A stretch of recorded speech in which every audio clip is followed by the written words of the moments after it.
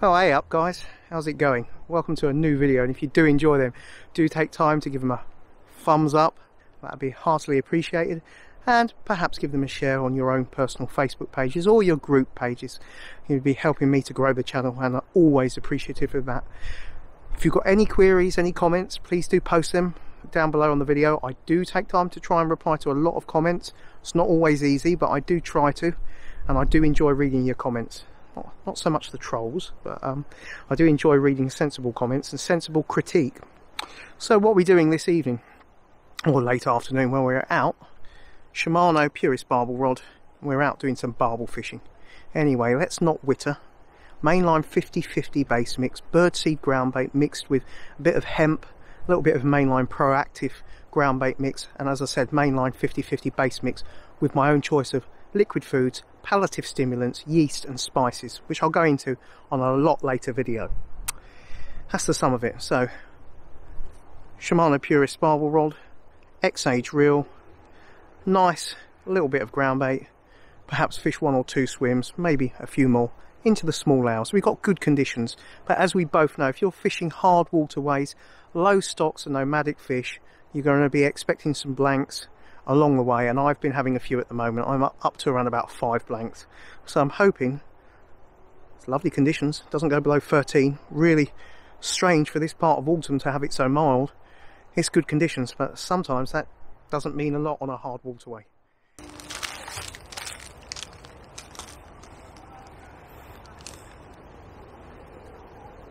Tasty. Well, it is when they want it.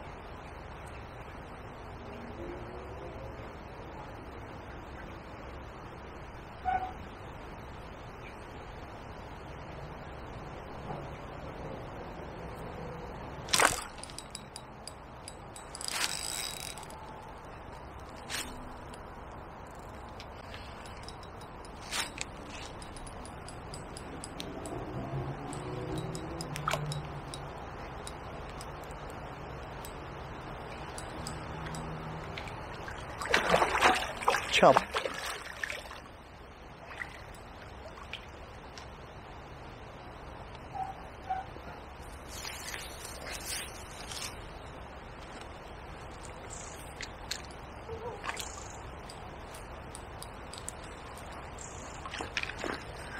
Happy with that after a few blanks, I can tell you.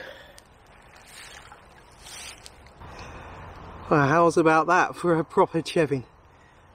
Nice little depth variance in that spot, a little bit of a sunken tree snag, and a little bit of a nice gravel patch. Put the bait out, a 50/50 with a little paste wrap, I tell you what, after a few blanks it's nice to have a good looking chub like this. Whop the top a few times and I just hit that lovely, lovely chubly. Always nice after a few blanks.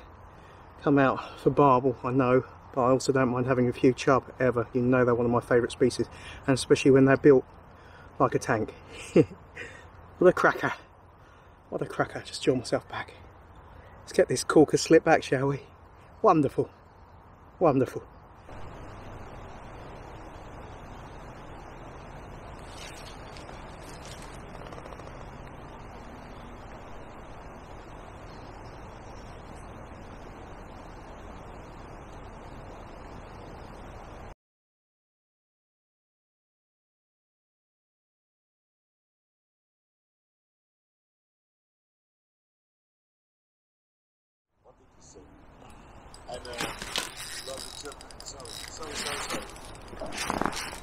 Jesus Christ.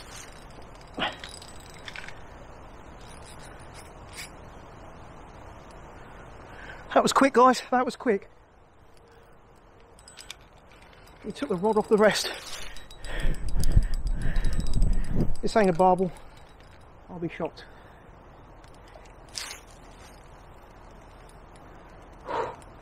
Oh God, I'm having a nervous breakdown here.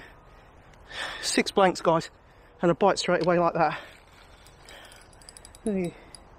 Nearly shocked the bejesus out of me, I'll tell you that much.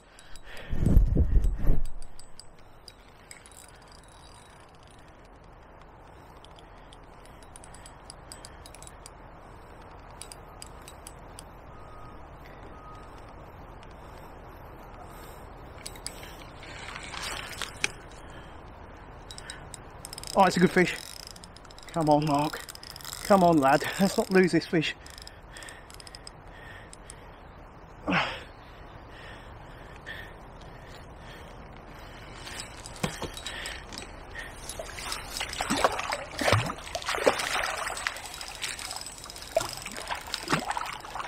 Get in there. Get in. Wow, that was quick, weren't it, guys? It's a nice looking fish. I bullied her. I'm not going to lie. I'm not going to let her get under those snags. Within 15 minutes it was away. What a beautiful looking barbus. Look at those beautiful barbules. Proud dorsal. As I say, my scales are playing up. I can't get away. I can't even get them to register. It's not the batteries. It's making a noise, but it's not coming up with any readout. So hopefully my mate will pop out. I can rest this fish and get a weight, and we'll see what it weighs. But as you can see, it's a good fish. It's a good fish. Happy days. Let's pull myself back. There you go, guys.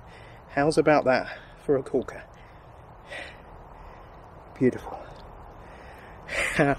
After so many blanks, guys, after so many blanks, so happy. Beautiful mint condition fish. Let's keep it like that, and let's get this beauty slipped back. Come on, the barbel. Come on, the river with heritage. Yes.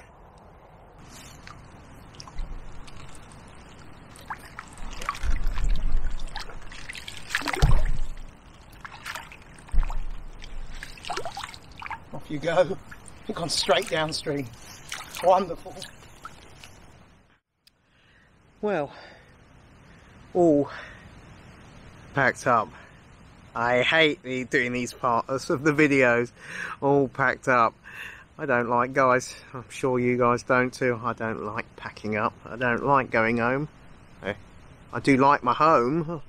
I don't mean it like that. I mean, I don't like packing up, having to go home and not be fishing. But yeah, fished a couple more swims. I'm in an area here where I've got fast flow off the back end at the other margin, trees that are covering the area, and then like a counter clockwise flow like an eddy close in. Not particularly deep there, nice run on the back though, nice bit of debris and cover.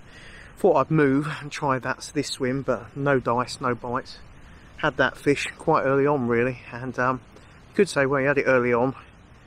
It was a bit of a deceiving one, you didn't get any more, but that is, I'll tell you what, that is not an issue for me. I love catching fish from lower stock stretches of river or areas where you've got to really find them and locate them, and it can be a head scratcher, it can be a bit of a game of soldiers. I do like getting my testicles scratched, you know, or picking my brains, or getting my testicles stood on a few times by a river when it's moody. But I do enjoy it, and to have that fish, that barbel, I mean, I was on a run of 5 or 6 barbel blanks, so nice to have that fish. Always nice to see a chevin as well.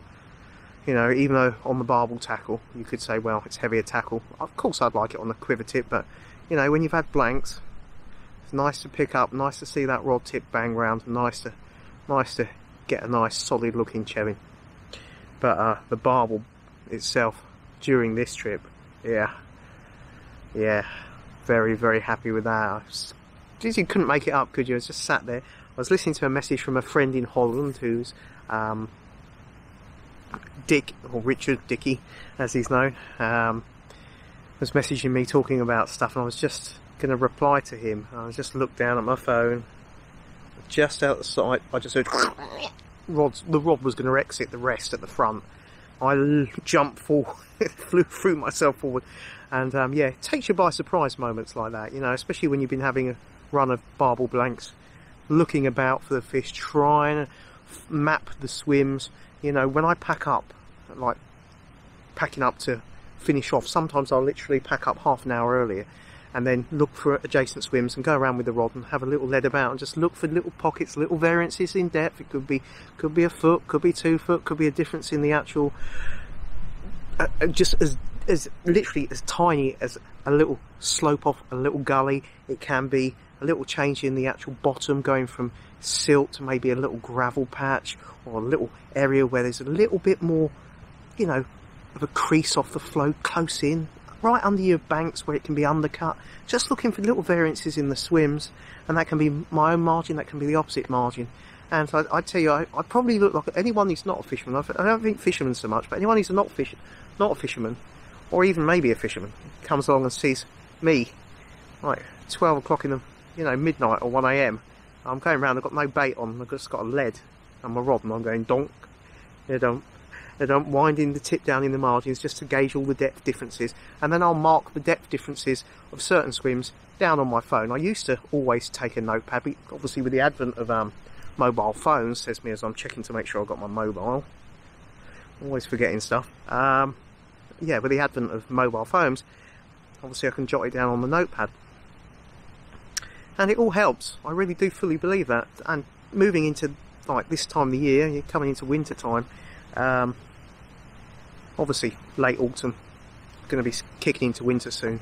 Yeah, you know, I try to take water temperature readings quite religiously. A few guys know that I'll even try and get down some evenings not fishing, just get a water temperature reading, and just to get some idea of the trends and so forth, and check the water clarity.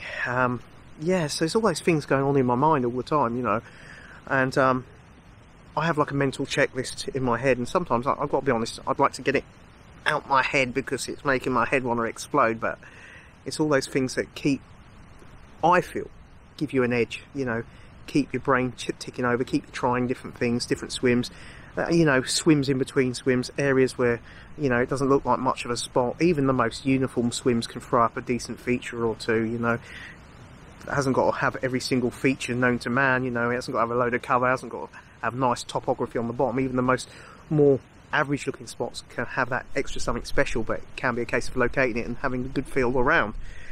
But yeah, I hope I'm not waffling. I'm trying to give you an insight into how I go about my fishing, and you know, looking for different features, etc. But it can be tricky. It can be tricky. You've got to try your hardest, and I do. When I mean hardest, a lot of people who watch the videos, they probably don't see how much effort goes in with my thinking, my thought processes, and I do need to do a video with talking about that a lot more.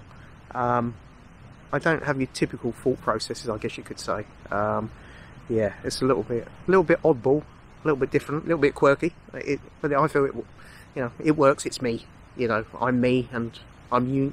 You know, like any other person, we've got our own uniqueness, I guess. And yeah, I'm a little bit quirky like that. But yeah, I'm just trying to say what I try to do, trying to look for different things, different changes in swims, it can be different circulation of flows.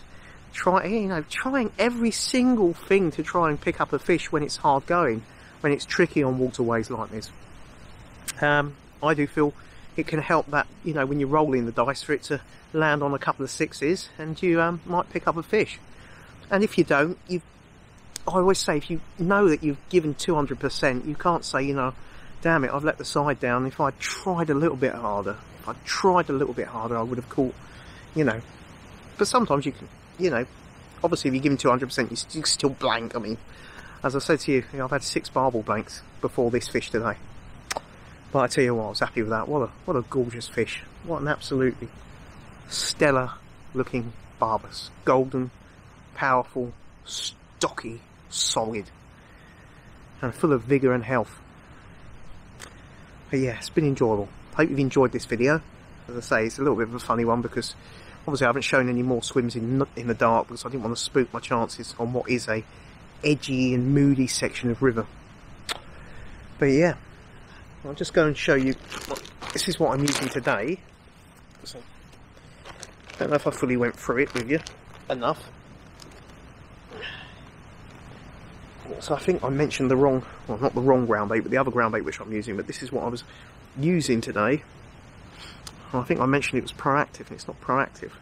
This is, it looks similar to proactive, and it looks similar to the Sweet Marine from Mainline, but this is actually the Mainline Match marginal mix, and you've seen it on my tench videos. I love it for using it on my river fishing too.